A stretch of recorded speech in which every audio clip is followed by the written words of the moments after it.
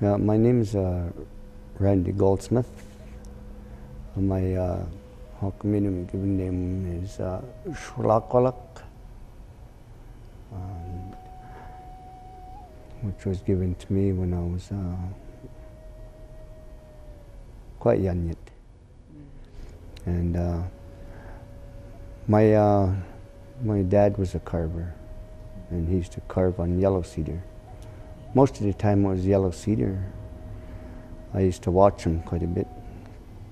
He used to carve on yellow cedar. He used to make totem poles, or usually they were like about a foot to a foot and a half. These were smaller models, but he used to make like probably 5 in 1 week. And we used to watch him paint, help him sand, and I just knew how to draw when I was a kid. I used to do a lot of sketching when I was in Cook-Salish school, or the other schools before that. I did a lot of sketching of real wildlife animals. I've been carving since I was probably 10, 11. So I won't say my age. 40 plus years, I guess, somewhere around there. My oldest brother is still carving yet today, and he taught me pretty well a lot of ways of shortcuts on carving. He taught me that, how to make it, work for you faster. And so he taught me quite a bit. Yeah, I did a few totem poles. My first one here was a 10-footer. And the top part, I carved a thunderbird as a way my late father used to carve. My father's way is more like a two-dimensional most of the time. But he did do 3-dimensionals, like you see the grizzly bear mask here that's in front of me here.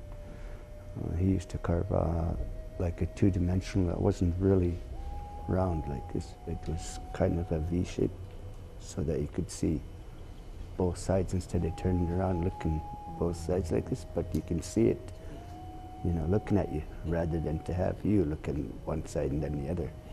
So I carved the thunderbird his way, but the other half I carved like a 3-dimensional, a grizzly bear and a salmon. So I kind of put him on top and my style on the bottom. I kind of started getting my own style of carving to what I do today.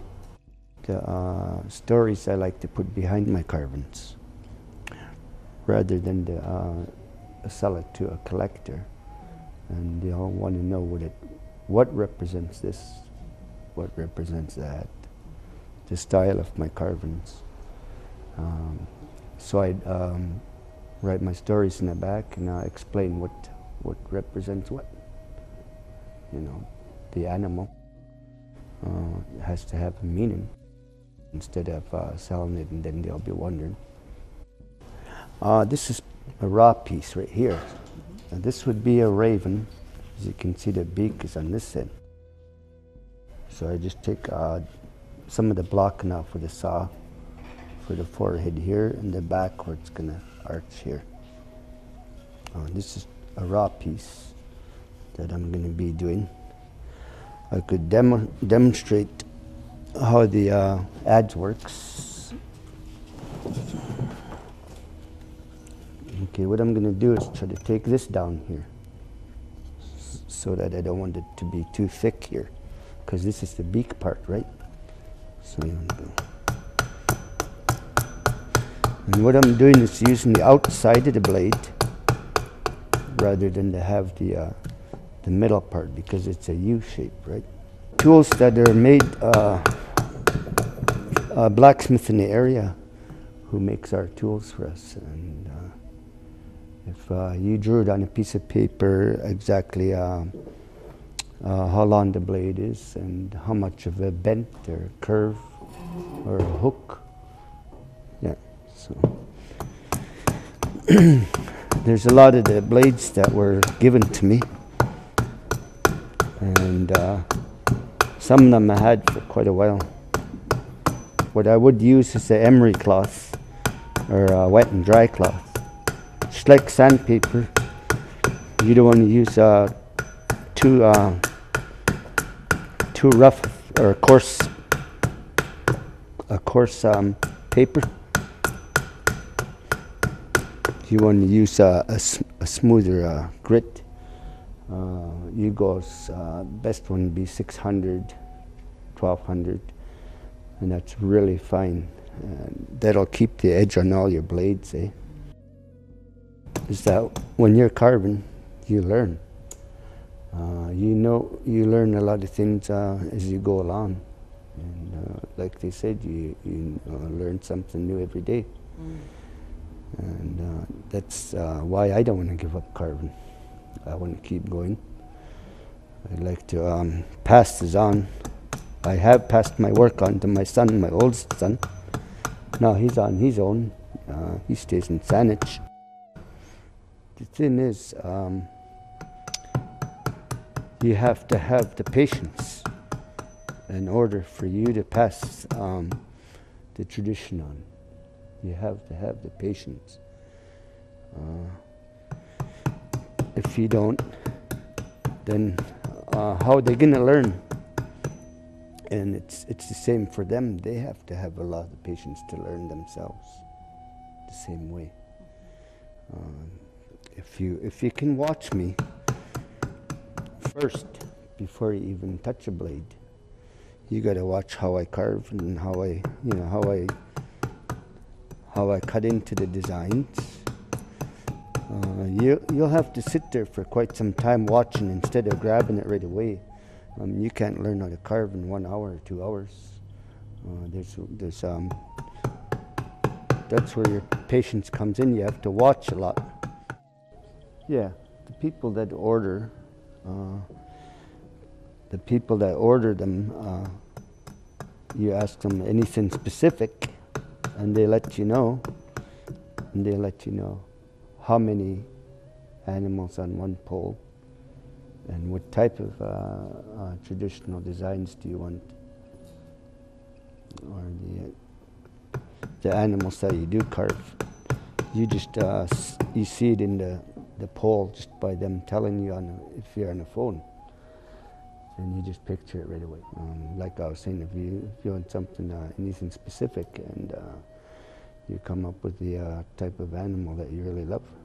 Could be a swan, could be a loon, could be a bear, a deer, and then I take it from there. You find the right piece, the one that's going to look at you, and what wants to come out of it. Then you start shaping right away.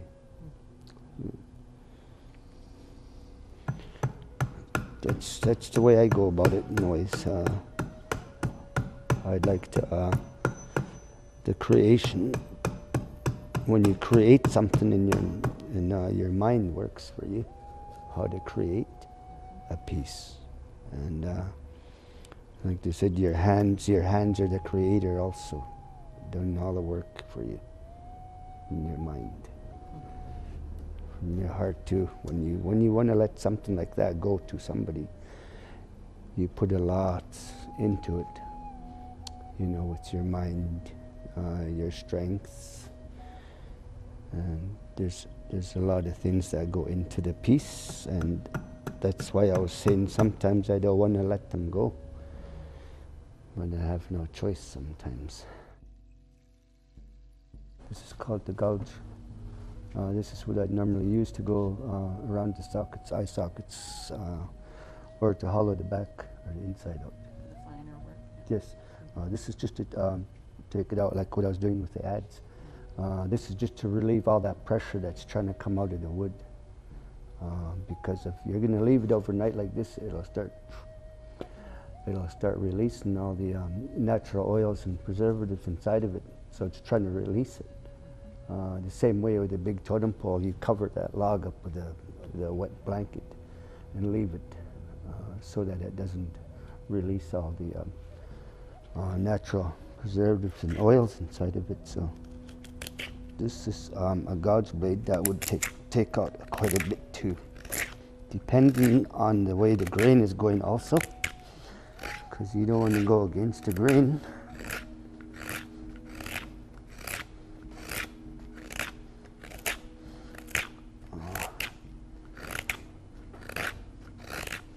This is called a beveled blade.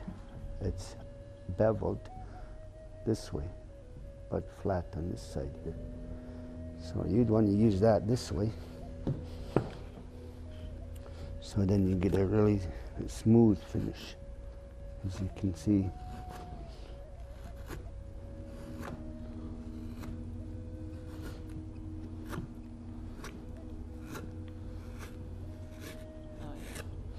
And I have to keep the blades, really sharp. If you don't, then it's just going to tear the grain. As you can see, I can go across the grain.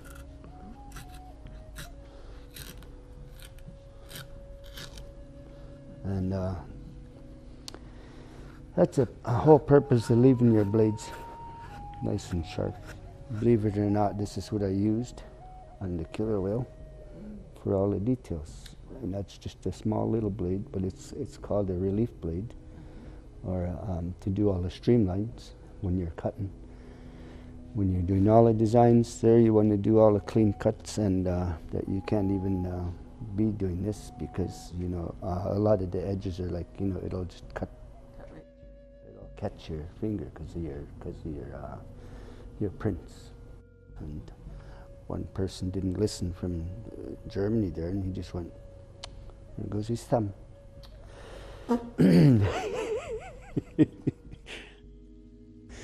You don't want to fill up the whole piece though with paint. I don't. I like to highlight it so that you see all the grain.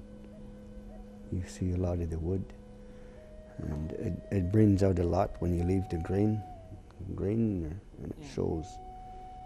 The piece looks old. It's an old piece of cedar, and you want to have that shown. You don't want to cover the whole thing up with paint. It just spoils everything. The natural wood. Yes. I use the basically I use the 3, 4, sometimes 4. You got the blue, the red, the black, the white, the green. And the black is from the fire pits. The ashes from the fire pits, so you crush it up. The same with all the other colors. You use crushed berries, mixture of berries, wild berries to make the red. The green is different types of leaves. I don't have any white on this mask here, but they did have the white, the crushed clam shells, or seashells. The blue, they hardly ever. They got the blue from bleeding copper. The copper, how that gets on you. They bled the copper for the blue. And to get it to stick to the poles, they used to use bear fat, deer fat, salmon. They used to use the salmon roe, crush that up, and that's what made it really sticky. Binds to the wood and it stays on for quite some time, eh? Yeah. And our ancestors would be so proud, for somebody to go up there and do that and make their own colors of paints, and the traditional paints that they used long ago. Yeah. You have the killer whale here. And this is the human face figure here, which represents the blowhole. As you can see, the water's spitting out here. And then you have these V-cuts, which represents the thunderbird's feathers. These are also known as space fillers. And then you have the ovoids, This would represent life or action in that movable part of your body, in their body. And then you have it here also on the tail, you see ovoid, the eyes, would represent the movable part in the tail. And then you have the S shapes here, and then the U's are in the middle here, which represents the skeletal part of the whale. This is my style of how I'd express a killer whale. But all the split U's and the V-cuts represent a part of the thunderbird. The thunderbird is a master, the ruler of the sky and the earth. That's the reason why they have a lot of respect for the thunderbird, is they all have the feather markings inside each animal. The grizzly bear here, who has the frog on top of his head, is called the wakas, and the spath. And as you can see, I carved right through. My style of how I carve, I like to leave the mouth wide open and have his teeth shown. And as you can see, the split U here, and on his nose too, which he's shown his respect for the thunderbird also. Something I've been doing for years. Like I was saying, some like 40 plus years I've been carving, and it's something that I don't want to give up. I'll never retire from it. Keeps me going, and kind of keeps me strong. Keeps me busy and occupied. And like I was saying, I teach a lot of younger students or people to pass on the tradition. One generation to another generation is it should keep going. I highly believe in all the traditional carvings, all the stories. They all blend together. And when you're creating it, it just comes out naturally. You pick up a piece of wood, like I say, it lets you know what wants to come out of that piece, the size, the length, and so all you do is fill it in, and like you're saying, you swallow it, and you have to have that every time you're carving, or else it'll show up on your carving. If you're feeling angry and all that, then it'll show up on your carving also, and it doesn't just work out. If you're angry, it's not going to work out. You make a mistake, you fix it. You don't get angry at it and throw it down. I've learned that in my time. I can't get angry at something that I'm creating. It's something that I want to see it finished, rather than to just throw it down and start something else, and can't leave it sitting there, because that's a part of you. It becomes a part of you because you're creating that piece that you're doing. A lot of your work that you do does become a part of you, because sometimes I don't even feel like selling it. But jobs are hard to come by these days, and you have to survive. And other words, then you just keep carving and keep going and going, because I'll never retire from this. I never will. It's a gift that was given to me, and it's something that I can't just waste.